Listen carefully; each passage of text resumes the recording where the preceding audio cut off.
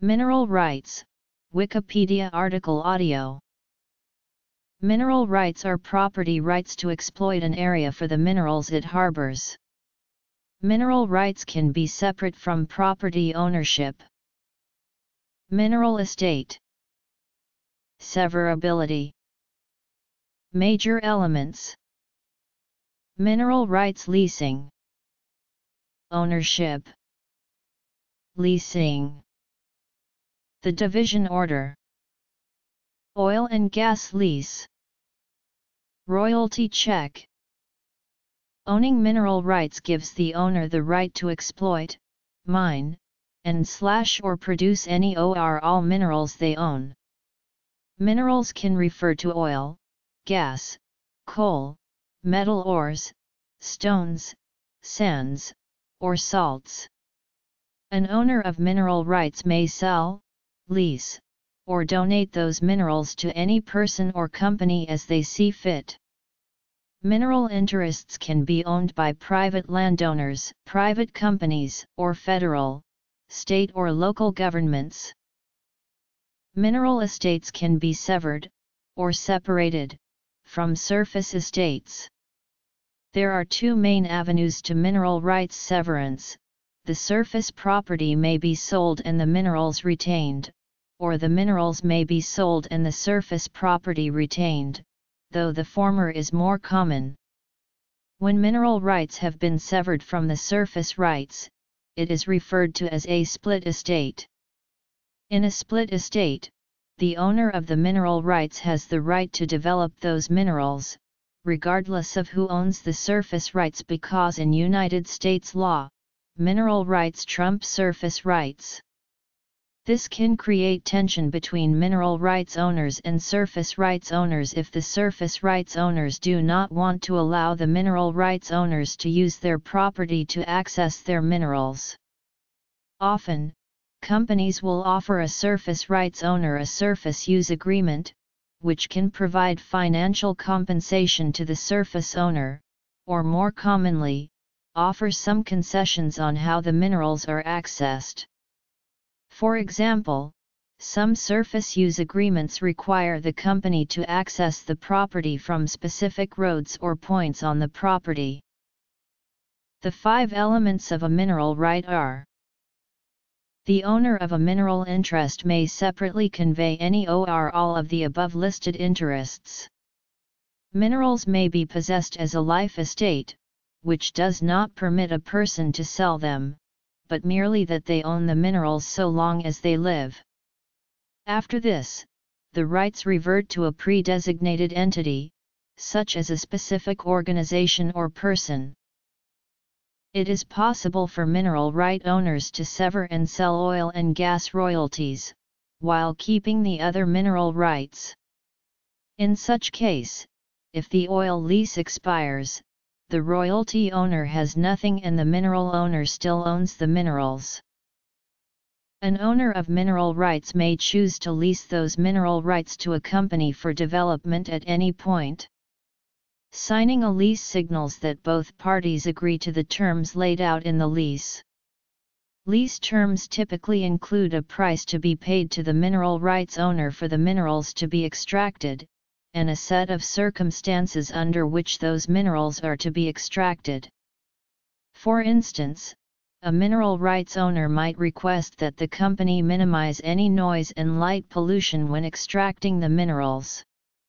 Leases are usually term limited, meaning the company has a limited amount of time to develop the resources.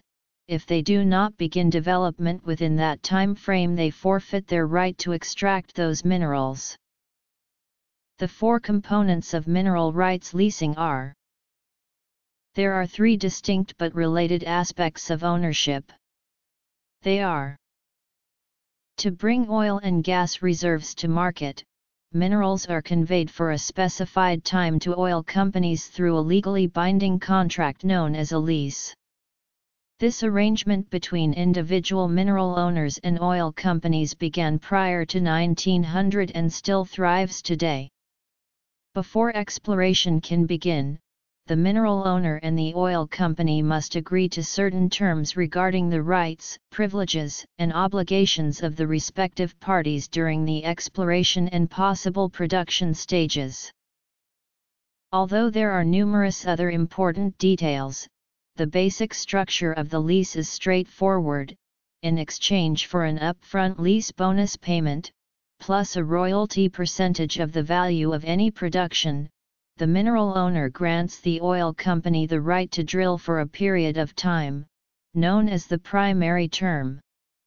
If the term of the oil or gas lease extends beyond the primary term, and a well was not drilled, then the lessee is required to pay the lessor a delay rental. This delay rental could be $1 or more per acre. In some cases, no drilling occurs and the lease simply expires. The duration of the lease may be extended when drilling or production starts. This enters into the period of time known as the secondary term, which applies for as long as oil and gas is produced in paying quantities. A division order is not a contract. It is a stipulation for agreement as to what the operator of a well or an oil and/or gas purchaser will disburse in terms of revenue to the mineral owner. The purpose of the division order is to show how the mineral revenues are divided up between the oil company, the owners of the mineral rights, and the overriding royalty interest owners.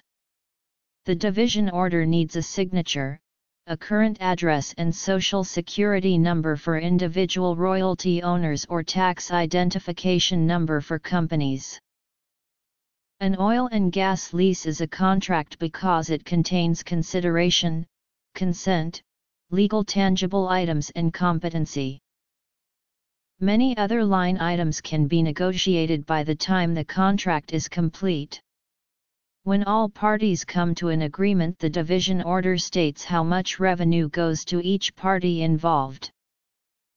Mineral owners may receive a monthly royalty check if oil, gas, or any other substances of value are extracted from below the surface and either sold or used by an oil and gas operating company. The royalty paid is a function of the net value of the proceeds from the sale of the oil, gas, or other substance, multiplied by the owner's revenue interest decimal, less any amounts deducted for taxes or other deductions. The revenue decimal used to calculate the amount of an owner's royalty check is calculated with the following equation.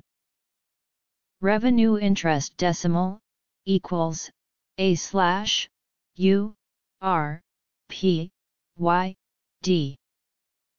It is common for royalty checks to fluctuate between pay periods due to monthly changes in oil or gas prices, or changes in the volumes produced by the associated oil or gas wells. Additionally, royalties may cease altogether if the associated wells quit producing marketable quantities of oil or gas, if the operating company has changed hands and the new operator has not yet established a new payment account for the owner, or if the operating company or product purchaser is missing appropriate paperwork or proper documentation of changes in ownership or contact information. Legal description: net mineral acres, ownership type. The term of the lease. Usually there is a primary term and a secondary term.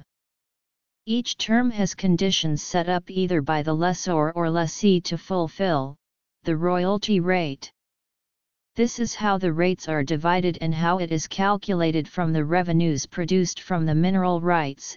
If the lessor receives a bonus, if there is a delay rental agreement, any delay in production by the lessee for a negotiated period, the lessee can pay the lessor a negotiated amount of money per year to keep the contract active. If there is a shut-in royalty agreement, royalties are paid at a negotiated rate per acre, only while the well is not producing oil or gas. A equals net mineral acres owned, U equals number of mineral acres in the oil and gas drilling unit or pool, R equals the royalty assigned to the mineral right owner by the oil and gas lease covering his or her minerals. P equals participation factor assigned to the tracts owned by the mineral owner as described in a unit agreement. Y equals additional ownership factor assigned to the owner's mineral rights by any other arrangement or agreement. D equals deductions.